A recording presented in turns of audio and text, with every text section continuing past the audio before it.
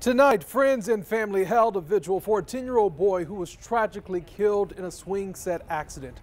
Police say Nahshon Green was standing on a swing when the chains got wrapped around his neck. It all happened at Charles Clark Park on Friday. His mother, Nahshon Green, says losing a child is unimaginable, but she cherishes his memory.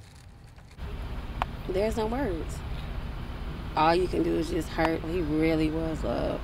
Like, he left an impact on everybody's lives. And Green says he loved his teachers and loved getting up for school every morning. She's touched by the dozens of people who came out to honor her son.